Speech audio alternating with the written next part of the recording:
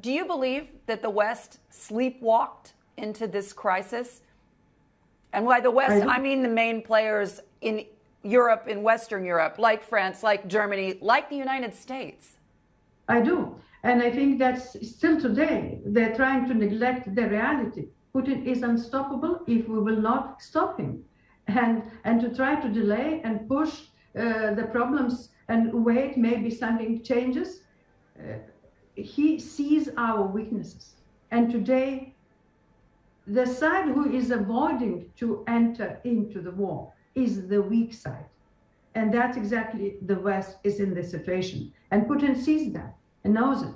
It's for us a surprise that Putin's army is not as strong as we thought. Putin's army is demotivated. And that's exactly the background for us to be more offensive and more engaging into military support to Ukraine, because Putin is capable to be stopped in Ukraine, and we need to do it.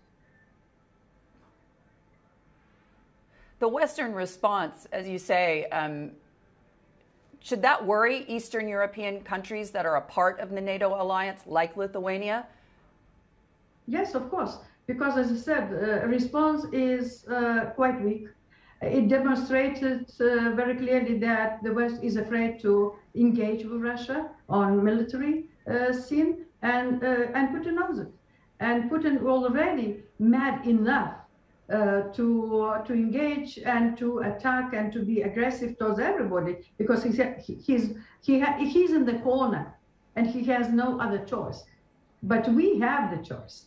We have the choice to choose between shame and war. Yeah. And we know what Churchill said.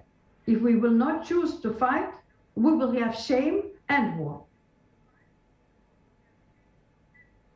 Yeah.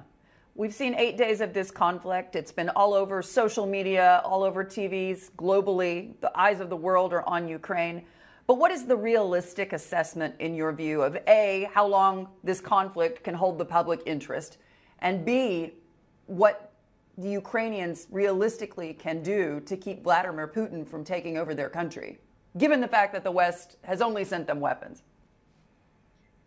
We send the weapons, but not enough and too late. And we still could send more efficient weapons, and we need to do this.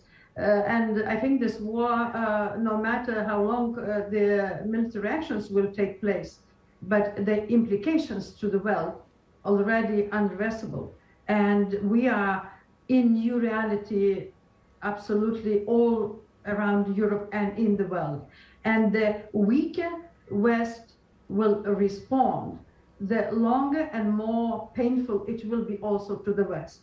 So why it is important to be fast in reaction, to be strong in our reaction, and to be very serious in supporting our partner, NATO partner. It's not just member, of course, but Ukraine is NATO partner, and we're letting them down today.